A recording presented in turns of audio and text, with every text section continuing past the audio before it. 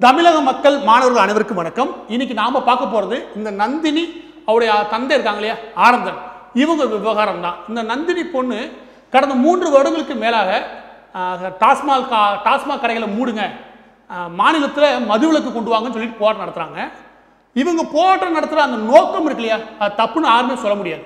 ஏன்னா மதுவால் சின்ன பசங்கள்லேருந்து பெரியவங்க வரைக்கும் பாதிக்கப்பட்டிருக்காங்க. ஒவ்வொரு குடும்பத்திலும் ஏதோ விதத்தில் பாதிப்பு இருக்கு. அதனால மக்களுடைய ஒட்டுமொத்த மக்களுடைய எண்ணமும் இதுதான். இந்த ஆலைகள், இந்த மது இருக்கு இல்லையா, இந்த மதுவால அடிமையாகிறாங்க மக்கள். இதுல இருந்து ஒரு விடுவு காலம் வேணும். இது எல்லாருடைய நோக்கம். அதனால இவங்க அந்த போராட்டம் நடத்துறாங்க இல்லையா, அது நம்ம தப்பு சொல்ல முடியாது. ஆனா எங்க சிக்கல் வருதுன்னு கேட்டீங்கன்னா, இந்த மக்களுடைய ஒட்டுமொத்த அந்த எண்ணம் இருக்கு இல்லையா, நல்ல எண்ணம், அதை அரசியலுக்கு ஆக்கக்கூடாது, அரசியலுக்கு பயன்படுத்திடக்கூடாதுன்ற விஷயம் தான். அதாவது அதை தங்களுடைய அரசியல் லாபமா மாற்றக்கூடிய சில போலி போராளிகள் இங்க இருக்காங்க. அதாவது தமிழகமே பொதுவாக எப்படி கேட்டீங்கன்னா, இந்த கொஞ்சம் உணர்ச்சி வசப்படக்கூடிய மக்கள் எமோஷனலாகவே முடிவு பண்ணிடுவாங்க. அதனால தான் இந்த மக்களை கொஞ்சம் எமோஷனல் தூண்டி விட்டுட்டு அரசியல் லாபம் பார்க்க முடிக்கின்ற எண்ணம் இங்கே இருக்கக்கூடிய அரசியல் அறிவாளிகளுக்கு இருக்குது. அரசியல் பண்ணக்கூடிய புத்திசாலிகள் என்ன பண்ணுறாங்கன்னா, மக்களை எமோஷனலாக தூண்டி விட்டு அதை வச்சு அரசியல் லாபம் பார்க்க பார்க்குறாங்க. அந்த இடத்துல கீ பிளேயராக இருப்பாங்க இல்லையா, அது முக்கியமான சில போராளிகளை இவங்களே போலியாக உருவாக்கி அங்கே மக்களுடைய எமோஷனலை தூண்டி விட்டு தங்களுக்கு அரசியல் ஆதாயத்தை அடைகிறாங்க. அந்த இடத்துல நந்தினி அவர்கள் இருக்காங்கன்னு தெரியல. ஆனால் நந்தினி அவர்களுடைய தந்தை ஆனந்தன் இருக்கான்ற சந்தேகம் எனக்கு வலுவாக உண்டு. ஏன் அப்படின்றத சில விவரங்கள் கூட பகிர்ந்துக்கிறேன். அதுல இருந்து உங்களுக்கு மேபி வரலாம். தயவு செய்து சொல்றேன், நான் சொல்ற விவரங்களை நீங்கள் கொஞ்சம் தேடி பாருங்க. அந்த விவரம் சரினா நான் சொல்ற விவரத்தை பத்தி நீங்களும் கொஞ்சம் யோசிக்கணும். சரியா? இப்போ விவகாரத்துக்கு உள்ள போலாம். அந்த விவரம் என்னன்னு கேட்டீங்கன்னா, இது கோல்டன் வாட்ஸ் என்ற நிறுவனம். இந்த கோல்டன் வாட்ஸ் என்ற நிறுவனம் எங்க இருக்குன்றது கேட்டீங்கன்னா, கர்ணாவூர். இந்த கர்ணாவூர்ன்ற வில்லேஜ், அதாவது கிராமம் எங்கே இருக்குன்னா மன்னார்குடி பக்கத்தில் இருக்குது. திருவாரூர் மாவட்டம் மன்னார்குடி பக்கத்தில் இந்த கர்ணாவூர்ல கோல்டன் வாட்ஸ் என்ற சாராய ஆலை இருக்குது. இந்த சாராய ஆலை யாரோடதுன்னு கேட்டீங்கன்னா, TR பாலுடைய உறவினருடையது. அதாவது திமுக எம்பி TR பாலு இருக்கார் இல்லையா, அவருடைய உறவினருடையது. இந்த ஆலை அமைச்சிருக்க இடம் இருக்கு இல்லையா, இந்த இடத்தை பத்தி விவரம் தெளிவாக புரிஞ்சுக்கோங்க. அது என்னன்னா, இது முழுக்க விவசாய நிலங்களுக்கு நடுவில் அமைஞ்சிருக்குது. சுத்தி ஏறக்குரிய 1000 ஏக்கர் அளவுக்கு விவசாயம் நடக்கக்கூடிய மண். அந்த நடுவில் சாராய உற்பத்தி பண்ற ஆலை அமைஞ்சிருக்குது. இது பெரும்பாலும் நீங்க அந்த ரோட்ல போனா கூட அந்த அளவுக்கு கண்ணில் தென்படாது. உள்ளுக்குள்ள அழகா மறைச்சு கட்டியிருக்க விவரம் நமக்கு தெரியும். ஃபர்ஸ்ட். ரெண்டாவது, இந்த சாராயம் தயாரிக்கும் ஆலை ஒவ்வொரு நாளும் சுமார் 7 லட்சம் லிட்டர் தண்ணீர் எடுக்கிறாங்க. நல்லா புரிஞ்சுக்கும், 7 லட்சம் லிட்டர் தண்ணீர். அந்த தண்ணீர் எடுத்து இங்க கிடையாது, இங்க மட்டும் கிடையாது, டாஸ்மாக் கடைகள் மூலம் மக்களுக்கு மட்டும் கிடையாது விநியோகம் செய்யறது, இந்தியா முழுவதும் இருக்கக்கூடிய மாநிலங்களுக்கு அனுப்புறாங்க. இது ஃபர்ஸ்ட் நீங்க புரிஞ்சுக்கணும். 7 லட்சம் லிட்டர் தண்ணீர் யாரோடது? அந்த திருவாரூர் மாவட்டத்தில் இருக்கக்கூடிய விவசாயிகளோடது. அந்த தண்ணீரை எடுத்து சாராயம் காய்ச்சி இந்த மாநிலத்தில் மட்டும் அவங்க கொடுக்கல, வெளி மாநிலங்களுக்கு விற்கிறாங்க. அதாவது தண்ணீரை ஏற்றுமதி பண்றாங்க. நல்லா புரிஞ்சுக்கணும். முக்கியமா இவங்க கோடேஸ் அண்ட் ரேடிகோ, இந்த பெரிய 2 சாராய நிறுவனங்களோட இவங்க டைப் இருக்குது.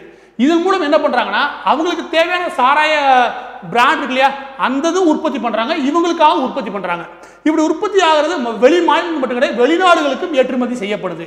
இந்த விவரத்தை இதையே நம்ம பேச வேண்டியிருக்கு. கேட்டா 25 ஏக்கர் நிலப்பரப்பில் இருக்கக்கூடிய இந்த சாராய ஆலை தினந்தோறும் 7 லட்சம் லிட்டர் தண்ணீரை பயன்படுத்தி அந்த விவசாயிகளுக்கு தேவையான தண்ணீரை எடுத்துக்கிறது மட்டும் கிடையாது, மக்களுக்கு சாராயத்தை ஊட்டி மக்களையும் கெடுக்குது.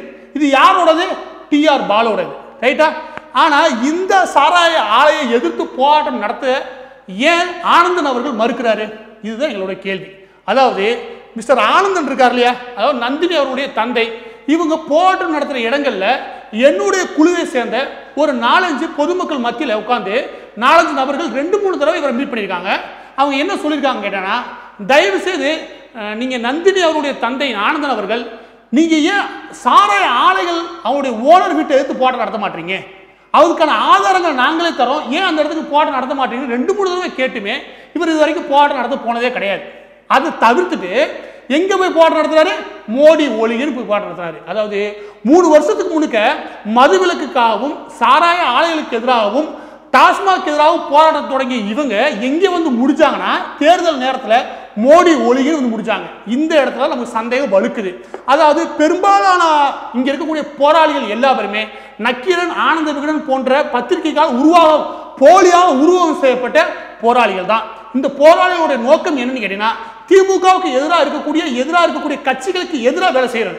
திமுகவுக்கு ஆதரவாக கிடையாது, திமுகவுக்கு எதிராக இருக்கக்கூடிய கட்சிகளுக்கு எதிராக வேலை செய்யறது. நல்லா புரிஞ்சுக்கணும். இதுதான் இவங்களுடைய நோக்கமா இருந்துச்சுனால அதனாலதான் இவங்க திமுகவுக்கு எதிராக எந்த விதமான போராட்டத்தையும் எடுக்க மாட்டாங்க. திமுகவுக்கு வாய் திறக்கவே மாட்டாரு ஆனந்தன் அவர்கள். இங்கதான் சந்தேகம் வலுக்குது. அதாவது மக்களுடைய உணர்வா இருக்கக்கூடிய டாஸ்மாக் ஆலைகளை மூடுங்க, சாராய ஆலைகளை மூடுங்கன்ற நோக்கத்தை இவங்க தந்திரமா அரசியலாக்க பாக்குறாங்க நான் நினைக்கிறேன். அது ஏன் இன்னும் கொஞ்சம் வலுக்குதுன்னு கேட்டீங்கன்னா, இப்பதான் இவங்க நீதிபதியுடைய கண்டனத்துக்கு உட்பட்டு நீதிபதியால சிறைக்கு அனுப்பப்பட்டாங்க. இவ பெயில் வாங்கின வேகத்தில் வந்து கல்யாணம் முடிச்ச கையோட எங்க போயிருக்காங்க அப்படின்னா, வேலூர் சட்டமன்ற தேர்தல் நடக்க போது இல்லையா, சாரி வேலூர்ல நாடாளுமன்ற தேர்தல் நடக்க போது இல்லையா, அந்த நாடாளுமன்ற தேர்தலில் போய் ஒவ்வொரு தெருவா நான் பிரச்சாரம் பண்ண போறேன் அப்படின்னு போய் நிக்கிறாங்க. ஏன் அங்கே போனோம்? நமக்கு கேள்வியே சந்தேகமே இப்ப ஏன் ரொம்ப அதிகமா வலுக்குதுன்னா, நந்தினி அவர்கள் அங்கே போக வேண்டிய அவசியம் என்னன்னு கேட்கிறேன். போராட்டம் நடத்தணும்னு நினைச்சா நந்தினி அவர்கள் எங்க போராட்டம் நடத்தினா, ஃபர்ஸ்ட் டிஆர் பாலு வீட்லையும் இல்லாட்டி ஸ்டாலின் அவர்கள், திமுக தலைவர் ஸ்டாலின் அவர்கள் இருக்காங்களே அவங்க வீட்டுக்கு எதிராக போராட்டம் நடத்தணும். என்னப்பா சொல்ற, டிஆர் பாலுடைய உறவினர் நடத்துற சாராய ஆலைக்கும் ஸ்டாலின் அவர்களுக்கு என்ன சம்பந்தம், ஏன் அவரை இழுக்கிற அப்படின்னு கேட்கலாம். இந்த விவகாரத்துல நம்ம அடுத்து ரொம்ப முக்கியமான சில விஷயங்கள் பார்க்கணும். அது என்னன்னு கேட்டீங்கன்னா, நம்ம எந்த மாதிரியான ஆதாரங்களை முன் வச்சாலும் இங்க ஒட்டுமொத்தமா என்ன சொல்றாங்கன்னா அதெல்லாம் பொய். எடுத்துக்காட்டுக்கு சமீபத்தில் கனிமொழி அவர்கள் இருக்காங்க இல்லையா, எந்த சாராய ஆலையும் நாங்கள் நடத்தலையே அப்படின்னு சொன்னாங்க. நல்லா புரிஞ்சுக்கோங்க, இந்த ஆலையை, இந்த கோல்டன் வாட்ஸ் ஆலை மட்டும் கிடையாது, முக்கியமான 3 சாராய நிறுவனங்களுக்கு அனுமதி கொடுத்தது கருணாநிதி அவர்கள் தான். இப்போ பார்த்தோம்ல திருவாரூர்ல மன்னார்குடி பக்கத்தில் இருக்கக்கூடிய இந்த கோல்டன் வாட்ஸ் நிறுவனம், அந்த சாராய ஆலைக்கும் அனுமதி கொடுத்தது திருவாளர் கருணாநிதி அவர்கள் தான் 2007. அந்த சாராய ஆலை யாருக்கு சொந்தமானது? டிஆர் பாலுடைய உறவினருக்கு சொந்தமானது. அதற்கான ஆதாரத்தை கொடுத்துட்டு அடுத்த விஷயத்துக்கு போறது நல்லது நான் நினைக்கிறேன். நல்லா புரிஞ்சுக்குங்க, இதுதான் கோல்டன் வாட்ஸ் உடைய அந்த நிறுவனத்துடைய ஷேர் ஹோல்டர்ஸ் பேரு. அதோட லிஸ்ட் எடுங்க. அதுல 3வது 4வது வராங்க இல்லையா, இவங்க எல்லாருமே டிஆர் பாலுடைய உறவினர்கள். ஒன்னு. ரெண்டாவது, இந்த நிறுவனம் ஆரம்பிச்சது கருணாநிதி அவர்கள் காலத்துல தான். இதை யாராலும் மறுக்க முடியாது. அதற்கான ஆரம்பிக்கிறதுக்கான சான்றிதழ் இருக்கு இல்லையா, சர்டிபிகேட், அந்த சர்டிபிகேட் இதுதான் 2007 2008. எது கோல்டன் வாட்ஸ் சாராய நிறுவனம் ஆரம்பிக்கிறதுக்கு சர்டிபிகேட் கிடைச்சது எப்ப? 2007 2008. கருணாநிதி அவர்கள் ஆட்சி காலத்தில் இருந்தது 2006 இருந்து 2011 வரைக்கும். இதை தெளிவா வச்சுக்கோங்க. சோ ஆதாரத்தை நாங்க கொடுத்துட்டோம். இப்ப முக்கியமான விவகாரத்துக்குள்ள நுழைவோம். அது என்ன கேட்டீங்கன்னா, இந்த கோல்டன் வாட்ஸ் நிறுவனம் டாஸ்மாக் இருக்கு இல்லையா, அதாவது தமிழ்நாட்டுடைய டாஸ்மாக், அந்த நிறுவனத்துக்கு எதிராக ஒரு முக்கியமான வழக்கு ஒன்று தொடுத்திருந்தாங்க. அது என்னன்னு கேட்டீங்கன்னா, அந்த வழக்குடைய மேலோட்டமான விஷயத்தை சொல்றேன். கேட்டா, எங்கிட்ட இருந்து சாராயம் வாங்கி அதிகமாக கொடுங்க, அவ்வளவுதான். அதாவது நான் மாநிலம் முழுவதும் 6800 சாராய கடை இருக்குது, எங்கள்கிட்ட இருந்து வாங்கி ஊற்றி விடுங்க அப்படின்றத அந்த வழக்குடைய சாராம்சம். சரிங்களா? அந்த சாராம்சத்துக்கு இந்த விஷயத்தை எடுத்து இதுக்கு தீர்ப்பு கொடுத்தவர் வந்து உயர்திரு நீதிபதி தனபாலன் அவர்கள். சரிங்களா? இந்த தீர்ப்பு கொடுக்கப்பட்ட டேட் இருக்கு இல்லையா, நாள் இருக்கு இல்லையா, மார்ச் 2014 12ஆம் தேதி நினைக்கிறேன். தயவுசெய்து தேடி பார்த்துக்கோங்க, மார்ச் 2014. ஏன் நிறைய பேர் சமூக நகர்வுகளை தெளிவா கூர்மையா பார்க்காதனால இந்த விவரம்லாம் உங்களுக்கு தெரியாதனால இந்த முக்கியமான விவரத்தை உள்ள வைக்கிறேன். நல்லா புரிஞ்சுக்கோங்க. கோல்டன் வாட்ஸ் என்ன பிரச்சனை, சாராயத்தை எங்கிட்ட இருந்து கொஞ்சம் வாங்கிக்கோங்க அப்படின்றத விஷயம். எதனால மாநிலம் முழுவதும் 1800 சாராய கடை இருக்குது, 10வது இல்லையா மக்களுக்கு, எங்கள்கிட்ட கொஞ்சம் வாங்கி ஊற்றி விடுங்கன்னு அர்த்தம். சரிங்களா? இந்த தீர்ப்பு என்ன சொல்லியிருந்தாங்க, கோல்டன் வாட்ஸ்க்கு ஆதரவாக வந்துருந்துச்சு. தீர்ப்பு என்னன்னு கேட்டீங்கன்னா, கொஞ்சம் அவங்கள்ட்ட வாங்கி ஊற்றி விடுங்களேன், நேர்மையா இருங்களேன், மக்கள் பாவம், நிறைய கடை வேற இருக்குது, பற்றாக்குறை வந்துட போகுது அப்படின்றத தீர்ப்பு. சரியா? நல்லா புரிஞ்சுக்கோங்க. இந்த விவகாரத்தை பத்தி இப்ப நம்ம எதுக்கு பேசணும்னு கேட்டீங்கன்னா, இந்த விவகாரத்துல இந்த கோல்டன் வாட்ஸ் சாராய ஆலைக்காக நீதிமன்ற வாசலை மிதிச்சது யாரு, இதுக்காக வாதாடுற நபர் யாரு? B Williams. நல்லா புரிஞ்சுக்கோங்க. P Wilson. இந்த வில்சன் யாரு? இப்ப சமீபத்தில் மாநிலங்களவை எம்பி அனுப்பி வச்சிருக்காங்களே, இவர் தான்.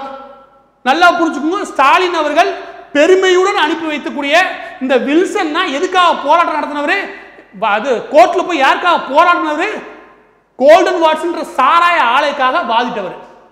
நல்லா புரிஞ்சுதா? இப்ப அதாவது இப்ப நீங்க புரிஞ்சுக்க வேண்டிய 2 வழக்கு தான்.